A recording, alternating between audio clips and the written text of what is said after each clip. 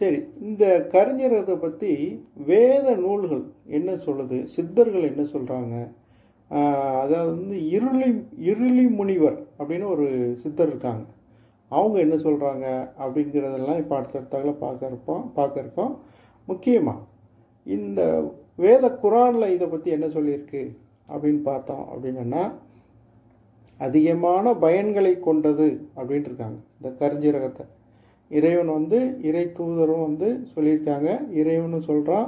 முதல்ல இறை தூதர் வந்து என்ன சொல்கிறாங்கன்னா, முகமது நபி ஸல்லல்லாஹு அலைஹி வஸல்லம் என்ன சொல்கிறாங்கன்னா, முற்றிலும் அதிகமான பயன் கொண்டது இந்த கருஞ்சீரகம் அப்படிங்காங்க. முற்றிலும் அதிகமான பயன் கொண்டதாக சொல்லியிருக்காங்க.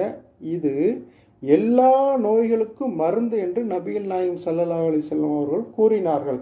ஆதாரபூர்வமான ரெக்கார்டாக இருக்குது எல்லா நோய்களுக்கும். அப்போது மொத்தம் நம்ம உடம்புல எத்தனை நோய்கள் இருக்குது அப்படின்னு பார்த்தோன்னா 4448 வியாதிகள் தான் மொத்தமாக இருக்குது.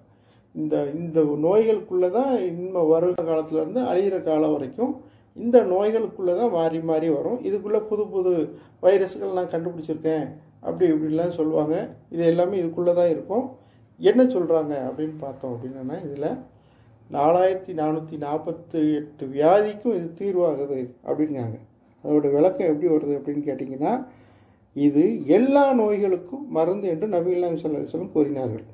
கருஞ்சீரக விதையில் சாமை தவிர மற்ற எல்லா நோய்களுக்கும் நிவாரணம் உள்ளது என்று கூறினார்கள். சாம் என்றால் என்ன என்று கேட்காங்க. திருப்பி அவங்கள்ட்ட சாமை தவிர எல்லா நோய்களுக்கும் மருந்து இருக்கு அப்படிங்காங்க. சாம்னா என்னதுன்னு அந்த சகாபிகள்லாம் கேட்குறாங்க.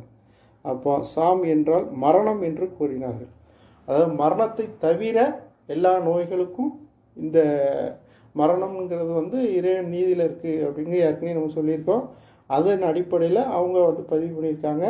அடுத்தபடியாக சரி, இதை பற்றி மரணத்தை தவிர மற்ற எல்லா நோய்களுக்கும் மருந்து அப்படின்ட்டு சொல்லிட்டாங்க. இது இறைவன் சொல்கிறான். இறைவன் வந்து இறைவனே சொல்கிறான்.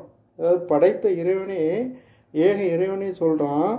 இது தன் இறைவனின் கட்டளையின்படி எல்லாவற்றையும் அழித்து விட்டது. இதோட விளக்கத்தை வந்து இன்னும் யாரும் கண்டுபிடிக்க முடியல.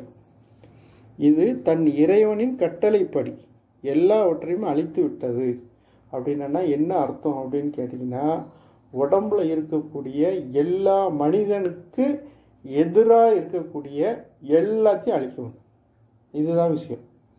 சரி, மனிதனுக்கு மட்டும்தான் இது நன்மை செய்யுமா அப்படின்னா, ஜீவராசிகளுக்கும் நிறைய நன்மைகள் செய்யும்.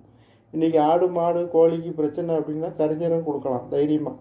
அளவு தான் பார்த்து கொடுக்கணும். அளவுக்கு அதிகமாக கொடுத்துறாங்க. என்ன நோய் இருந்தாலும் கொடுக்கலாம். அதுகளுக்கும் அது கேட்கும். எல்லா மனிதர்களுக்கும் கேட்கும். மனிதர்களை பற்றி சொல்லும்போது என்ன சொல்லுதாம்னா, எல்லாவற்றையும் அழித்து விட்டது என்று அல்லாஹ் திருமறையில் கூறுகிறான். அது எத்தனாவது வசனத்தில் இருக்குன்னா 46வது வசனம் 25வது அத்தியாயம். இப்படி இதில் வந்து சொல்லியிருக்கான். இந்த மாதிரி வேத நூல்களும் சொல்லியிருக்கு. இன்னைக்கு அடுத்தாக்கில் நம்ம பார்க்க போகிறோம் வந்து இருளி முனிவர்னு ஒருத்தர் இருக்காங்க. அவங்க வந்து இந்த கருஞ்சீரகத்தை பற்றி அந்த காலத்தில் ஆய்வு பண்ணி அதோட வில் பவர்ஸ்லாம் எடுத்திருக்காங்க. அவங்க நிறைய விஷயங்களை பதிவு பண்ணியிருக்காங்க இந்த கருஞ்சீரகத்தை பற்றி. அதை பற்றி அடுத்தாக்கில் நம்ம பார்க்க இருக்கோம். நன்றி, வணக்கம்.